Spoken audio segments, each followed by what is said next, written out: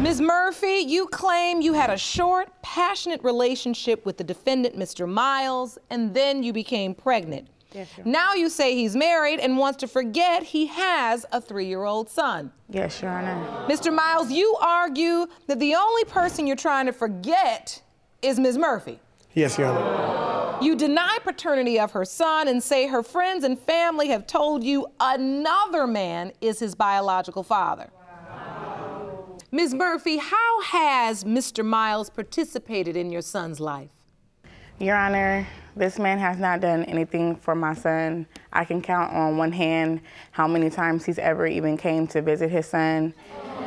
On top of that, he refers to my son as the boy. The boy, how's the boy doing? How's your son doing? What's his name again? Him and his daughter, they all look alike. They all have the same face, but he won't acknowledge that at all. What happened when you told him you were pregnant? He said, I don't want you to have this baby. This is not okay. I don't need this type of attention. He didn't need it. You know, he was man enough to make that baby, but he can't be man enough to take care of it. He has not done anything. This is exactly he wasn't what I willing told to pay for the paternity test and that's not any true. other way. He said he didn't have the money for it. If that's the case, Your Honor, we would not be here. It would already be taken care of. So, sir, are these assertions true? What is going on with this situation? Well, Your Honor, first and foremost, I never said that I didn't want to do things for him. I just was under the impression that it was not my son due to the fact of stuff that was told to me by family members. You know, she would tell me one minute she's pregnant by me, then she'd tell me, I asked her, what's the reason you got hickeys on your neck? And she tells me, really? And she tells me because really? The guy that's at her mom's complex pushed her up against the washing machine and put hickeys on her neck. Really? Now, that didn't fly with me. Your Honor, that's a lie. When I was talking to him, I was only talking to him because I was so busy about how am I going to get back to his house? How am I going to get over there and see him? I really liked him at the time that we were seeing each other. I was not talking to anybody. All that he's saying is a lie. I've never even had. So in your opinion, sir, what was the nature of the relationship with Ms. Murphy? Your Honor, to say it was a relationship, I couldn't say that. I could say it was more of we were cool, we were friends, you know. I wouldn't say it was a relationship. Were you both committed to one another? I couldn't even say that, Your Honor. Were you aware whether or not she was sleeping with anybody else? Yeah, her family members told me specifically the family members that you were sleeping with. The family members told me that she was getting around. The family members told me that she was getting around. The family members that he was sleeping with told him that. Miss Murphy knew that I was already dealing with one of her family members. She knew that. Never did I. She knew that. So you were in a sexual relationship with a family member? Correct, and she knew that. Before Your Honor. you two had a sexual relationship? Your Honor. Yes, and she was fully aware of that. And what did that person say specifically? She told me specifically, I don't know why you're dealing with Tanisha, well, Miss Murphy, because she gets around. And she's not the only person that told me that. I get around. Friends of hers have also told me that she gets around. But Mr. Myles, do you think that information is credible given the fact you were in a sexual relationship with that person? Well, not really. Yes and no, Your Honor. And what I mean by that is I try to give Miss Murphy the benefit of the doubt to not listen to what everybody else was telling me, but she pretty much painted the picture for herself on what she was about.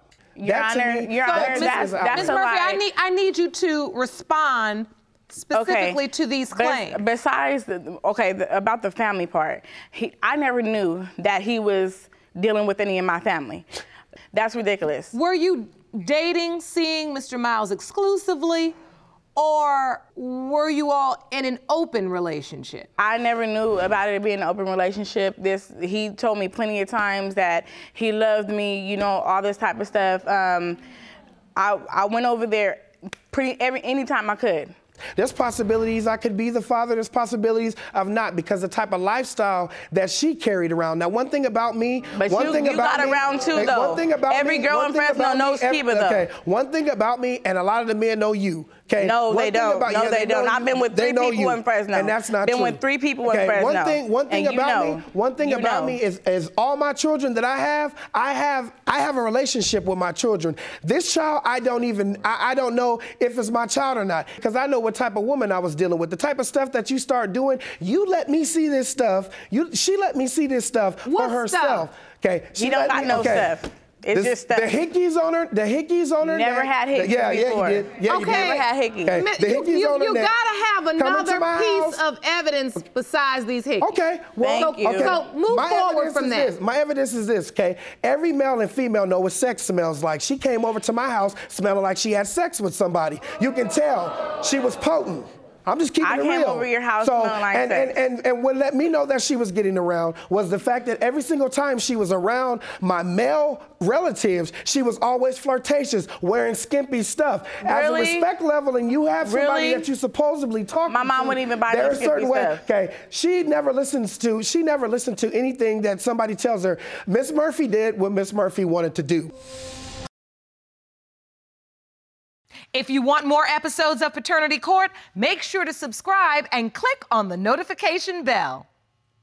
I have not heard sufficient evidence to believe why you wouldn't think you potentially could be this beautiful young man's father. I'm waiting for the evidence. And Your Honor, don't you say hickeys again. Okay, Your Honor. Because hickeys don't make babies.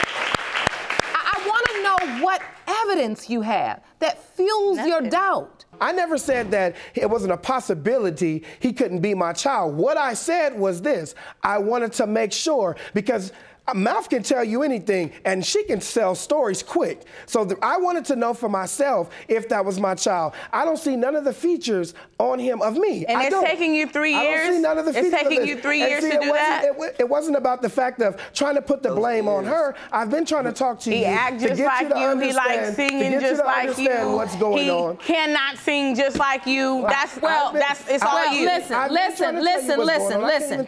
I'm glad you did take this opportunity to develop and further your testimony, because in the beginning, you were pretty much saying, yes, I had sex with her. Yes, the sex was unprotected. However, there's no way I could be the father of this child. Your Honor, that's and not that what just I'm saying. didn't make sense. Now, you have a witness. I'd like to hear from her. Ma'am, please stand and step to the podium. Your name? My name is Mrs. Myles. Mrs. Myles. And you are Mr. Miles's wife. Yes. And ma'am, how long have you been together? About 4 years. For 4 years. Almost 4 years. Wow. And my son is 3. Come on now. And the child is 3 years. She was nowhere in the picture. I went over there almost every day. She was nowhere in the picture. Nowhere. Almost 4 years. Almost 4 years. He's not even almost 4 yet. I know nothing about Tanisha or Takori at all. Right. I found out we got together in 2012. I found out in 2013. And so when you found out, that was just a year ago that you found out. Right. If Miss Murphy would have thought that was her son, Kiva would have told me before we even got together. Not necessarily. Like he told me about his other baby mamas. I know about them before we got together. But I've been barely finding out about them before we got together too. Is this an issue? Do you take issue with Ms. Murphy because of this, or with your husband? Kind of both. Okay. I feel like exactly, as her being a woman, I feel like she should have came to me, not the other baby mama saying that my husband's a deadbeat dad. No. But I never said he was a deadbeat. I never said he was a deadbeat. Never said he was a deadbeat. What responsibility does she have to come to you to tell you that her husband... You're with his father. You're with his father. You should have came to me and said, this is his son. If it is his, I want him to get in his life. I want him to get to know his brothers. Wait a minute, now, Ms. Murphy, so that you can be around him. Wait, just like his dad. Ms. Murphy, hold on. You're saying she should have come to you. Honestly, Your Honor, I feel that if she's with his father, if he sees him, she's going to be there. She's going to have to get around him. So in order to eliminate all the problems, I felt like if she's saying how she really felt, she would have came and been like, you know what? We need to see if this baby is his. He needs to meet his brothers and sisters. Look. I am all about. Let me have a statement in this courtroom, or Order in the court. I'm trying to tell you all are way off the path to something constructive. Everything is leading us in the wrong direction, and when we should be leading to trying to find some type of answer, peace, and a positive future for Takori. May I say something? No! Okay. He has to be honest with his wife about the situations he's involved in when they meet and marry. Whether or not the paternity had been established, he still has to be honest and say, I potentially have an issue in my life that involves a paternity suit, and I may have to deal with this. Likewise, it is not Ms. Myles' responsibility to come to you and try to create a co-parenting situation between her husband and you. Right. You all need to get that. Now, another man is raising Takori as his own. Yes, and And that's your witness. Yes. Sir, I would love to hear from you. And he has such a good relationship with this man. I provided videos and everything to see how much a father he's been to this boy. Sir, state your name. My name is Mr. Narvaez. Thank you for being here. Mr. Narvaez, please explain the nature of your relationship with Takori. Well, I've been with Tanisha since Takori was 2 months. I'm his dad, no doubt about it. Like, I'm not biologically, but you know, like, everything this boy knows. Everything he know, I teach him. He got favorite colors. His favorite color is my favorite color. You know, we play games. I taught him his colors. I taught him his numbers, his ABCs. Taught him everything that he knows. You know, like, when he wake up in the morning, the first thing he do, he wake me up. Daddy, I'm hungry. Daddy, I love you. Good morning, Daddy. When he's hurt, he don't go to mommy, he goes to daddy. When I go to work, he cries even though his mom is there. To be honestly truthful, it don't matter to me if Keith is the father or not, because I'm the dad. I've been there. I'm gonna be there, no matter what happens. Truly speaking, I've been here. If Keith was the father, I gave Keith chances to be there for Takori, and he didn't take them. When you say you gave him chances, what did you do to reach out to him? I told him he can come and see Takori. I didn't care, you know. I let them go outside, have fun time, have father-son time. Let them do, you know what I mean? Like, be a part of your son's life. You know what I mean? That's what I let him do. But he keeps coming in and out. 1 minute it's his son, the next minute it's not. Mr. Myles, as you look at those pictures of another man with a son that could potentially be yours. Well, Your Honor, honest opinion, that's fine and dandy that he is doing those things. That's great he is doing those things. You won't.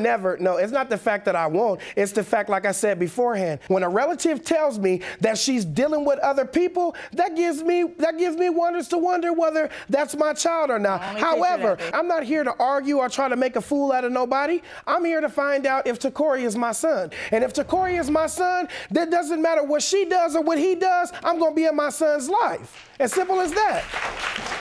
We'll see. And nobody is trying to take away from you being a father figure inside of his life. I put it like this: due to the fact the whole time that we've been knowing each other, it's always been disrespect between her, calling me out my name, all kind of stuff. So we never had a good relationship type to be able to talk to her and stuff like that. Whether he's inside of that child, Takori's life or not.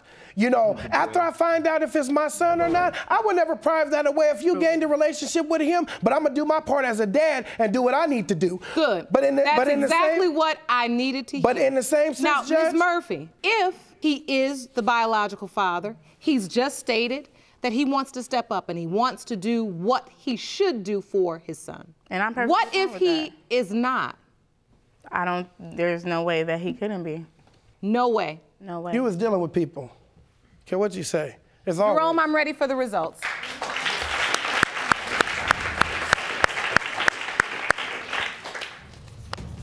These results were prepared by DNA Diagnostics, and they read as follows.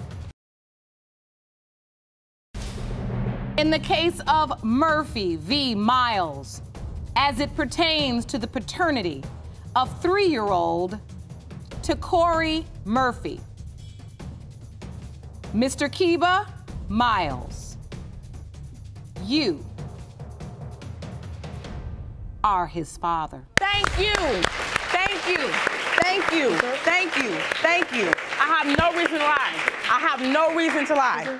No reason. No reason. That is such a relief because I've been raising my son by myself for 3 years and it's hard. Not by yourself. It is hard. Not by myself, but by myself. You know what I'm saying? He don't have to do nothing if he don't want to do it. But I've been doing this by myself. I don't have nobody to call. So as a father, let's work together. All this arguing, all this disrespect that you do be doing, let's listen. Let's minimize. Listen. Exactly. I'm so happy to Corey at least now knows who his father is. You know, it's I don't know, I'm starting to tune you all out because it's becoming heads yapping.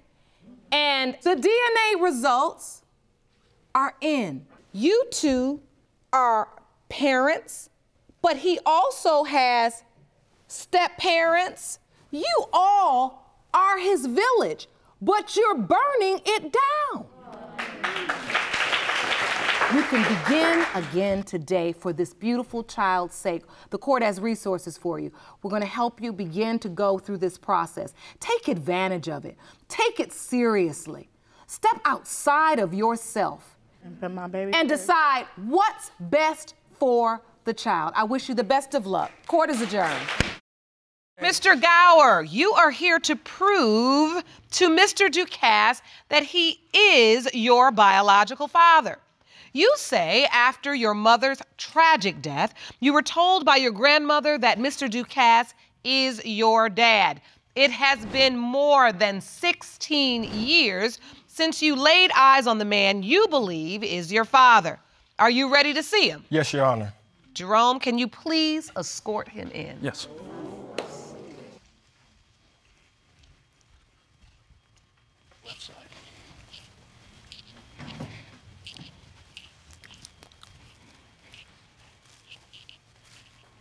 Mr. Ducasse. Yes, Your Honor. When you just walked up, I looked at Mr. Gower. You couldn't really even look at him. You didn't look at him. You didn't look at one another. No, no particular reason. You say you are certain that you're not the plaintiff's biological father, and you claim you had a one-night stand with Mr. Gower's mother, and she was in a long-term relationship at the time with another man, and that he is the biological father. Yes, Your Honor. So, Mr. Gower, you say today's results mean more now than ever. Explain. Your Honor, I come here today to tell you that this has been real hard for me. This is an emotional moment for me. The fact that for 24 years of my life, not having no mother, losing her when I was 4 years old, and then the fact that my father just stranded me, knowing the pressure that I'm gonna have to deal with by myself, of not being there for me, it hurts me. Because the fact that I had to depend on my grandparents to take care of me when I was in need. And I am highly grateful, and don't get me wrong, I am highly grateful for them. Because without them, I don't know where I'd be, Your Honor. I am 24 years old. I have graduated college with a college degree. I have no kids. I have my own car. I have my own place without you. I need answers. Yeah. I need an answer, and I deserve it. Because no child, even if I had a child of my own, I would never leave my child stranded if that's my own blood. You cannot consider no man to me. You're a coward. Mr. Ducasse, when you hear Mr. Gower speak so passionately about what he's experienced, what he's felt, how do you stand by and be so emotionless? You truly don't believe you're his biological father? No, Your Honor. At the time, she basically made it clear to me that she wasn't sure if it was me or the other person that was involved. Well, if you wasn't, excuse me, Leroy, why did you name him Sanchez after your best friend? You came to the hospital. No. You said his head was shaped just like yours. And matter of fact, looking at your head now, and then looking back at Sanchez when he was first born, y'all's head do look alike. So, Mr. Ducasse, yes. This is what I want to understand. What was the nature of the relationship with Mr. Gower's mother? When I met his mother, right, she was in a 2-year standing relationship, and she made it real clear to me. Secondly, we only had one encounter, of which I used a withdrawal method. So actually, to speak honestly, I've never, you know, fully... Finished the act? Yes, finished the act. You said you just had a one-night stand. Yes. After that happened, you know, I tried to basically just be there for her. We had progressively became more attached. So you developed a friendship, but it is your testimony that you were only intimate with her one time. Yes. Did she ever tell you that she told the other man that when she got pregnant that he was Mr. Gower's biological father? She didn't actually make it clear to who was. Why would you not take a paternity test? Well, guess what? At the time when your mum was alive, I was going to do it, but I didn't know... That is no excuse. Wait, hold on. Secondly, I was really upset with the fact that when your mum passed, I didn't even get informed by your family. I didn't get invited to the funeral. You don't Guess get what invited happened? to a Stop funeral. it, stop it, stop so it. you don't Leave me alone. understand. Wait, hold on. Let me finish. Do you read the Give paper? me a Hold on, chance. the news. She died in Give a car me accident. I know how she died. My only child. Do you know how I know she died? A friend of mine called me and told me they saw it on the news. My Wait, family stop it. member told you Stop it. at the church Hold that on, you... No, they did not. No, they didn't. Yes, they did. Okay, No, they didn't. hold Let me on, finish. hold on. Let's get some order. That So, when I Mr. came- Ducasse, let me interrupt you briefly. Yes. What I'm understanding, because sometimes I have to translate, you felt like when Mr. Gower's mother passed away, you were not made aware, you weren't informed, That's that exactly when what you it didn't get became. the information, it made you feel even further away from the family. I felt like, ostracized. and this is why I feel like these moments are so important. It never ceases to amaze me how for 20 and 30 and 40 years, moments and times that have been perceived by two people in two completely different ways can draw a line in the sand that they never figure out how to cross for years and years and years. And I'm not letting you off the hook, Mr. Ducasse, because I will say this, I agree with Mr. Gower. As a man, go find a lawyer, anybody, and say, I may have a child out there and their mother's passed away. What do I do? I had interfered with a 2-year long-standing relationship, right? So what I'm trying to say to the court here is that it's not to say that basically I was like, what you could say, irresponsible or diminish, you know, my obligation. At the time, I was adamant to the fact that there was no premises that could substantiate or validate any merit towards me being Sanchez's father, okay? Okay, hold on. Check this out, Your Honor. You trying to tell me that when my grandparents found you and they invited you over and they welcomed you, you told me, call me dad. Now, Hello. did At you my not? apartment. Yes, you did, Did you Leroy. No, I don't remember that at all. And I don't thought- recollect Mr. that. Gower, tell me how Is old that you were when this. London that you know Hold on, your Miss Bass. grandmember? Hold on, Miss Bass. I want Mr. Gower to explain this. How old were you? I was 8 years old, Your Honor. You were 8 years old. Yes, ma'am. And then what happened? When he left, I didn't hear nothing from him. So when he did give us his number, I was 10 years old.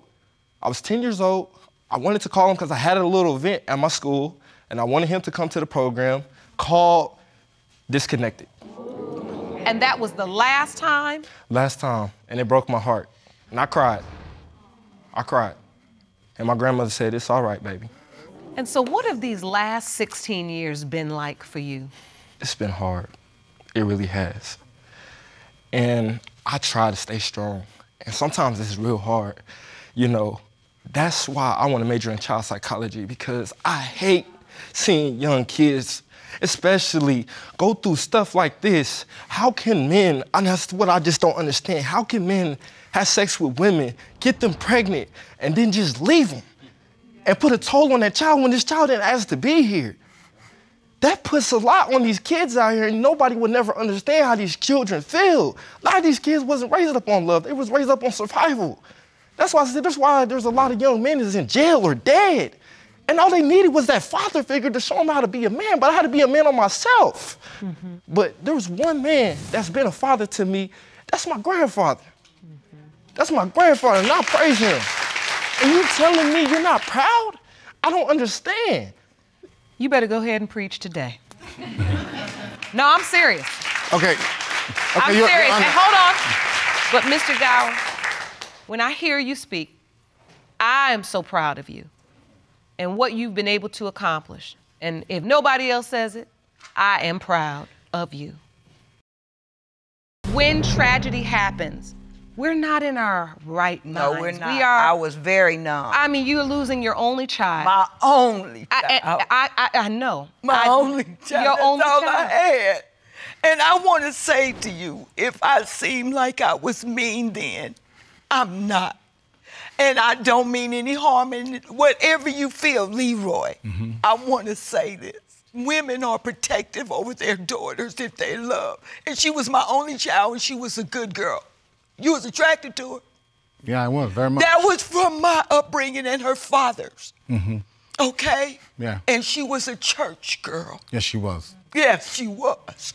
And Leroy, how would you feel if you was in my shoes? Just imagine what you gotta go through. You know? And just don't, no, listen to me. Listen, it's my time to talk. This is my time. And you gonna listen what I gotta say. I'm grown enough now. I'm not no little kid no more. I'm here to tell you that could you handle being in my shoes? Can you? Could you handle not having your mother not in your life and then your father leaving you? Could you imagine what your life could be like? Could you imagine how hard it is for you to avoid the streets? Can you imagine how hard it is to grow up not knowing what's right and what's wrong? Can you imagine what it's like walking across the stage and your parents is not there? Can you imagine that? Can you just imagine not being wanted, period? And you're just stranded all by yourself and you're trying to figure out life, but you gotta learn the hard way. And that's what I did. And look what God made me. I understand where you're coming from. I couldn't imagine it. I've never been in your shoes. Close your eyes. And all I can say to you is that, you know, I mean, I pray and I ask God to forgive me for any hurt that I may have, you know, imposed on you.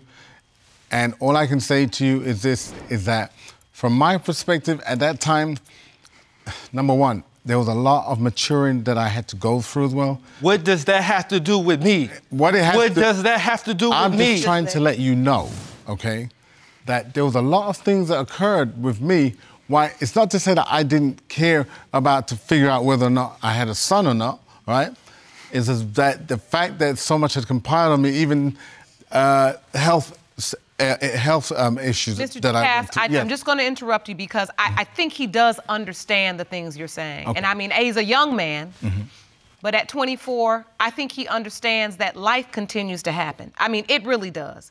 But it doesn't negate the fact that there was an innocent life out there. And I think that's what Mr. Gower is saying. Now, Mr. Gower, you have brought me to tears today.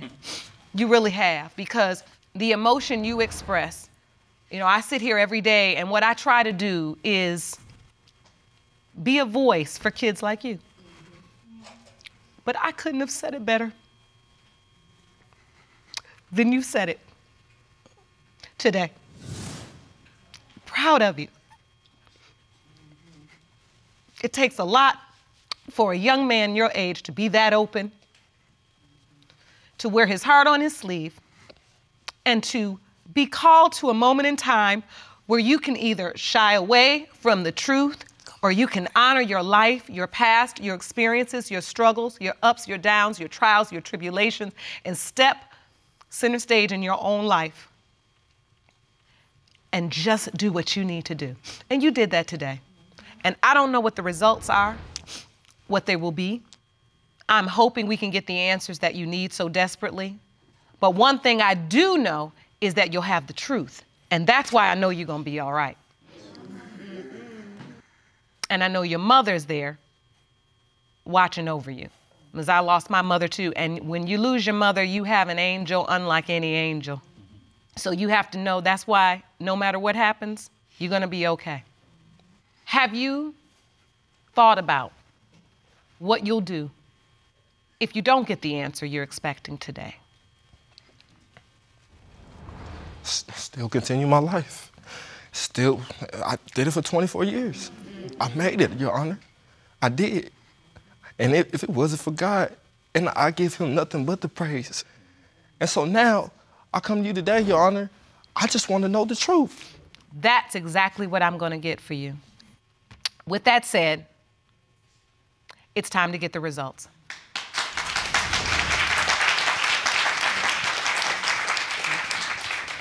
These results were prepared by DNA Diagnostics, and they read as follows.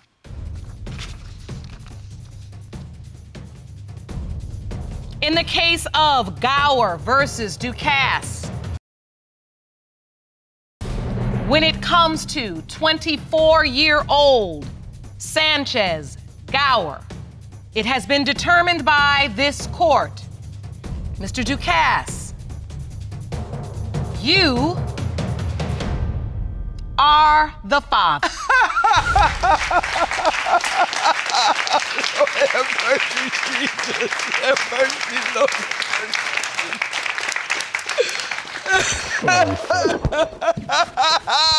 Lord have mercy, Jesus.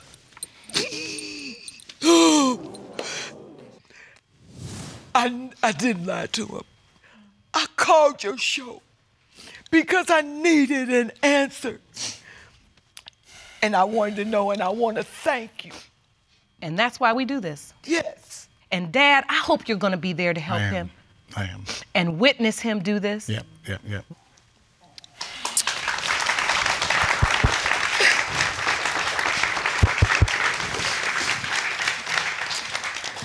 Pops, I needed you, man. And I need you. I need you, man. You got me. And I love you. And I forgive you, man. Okay.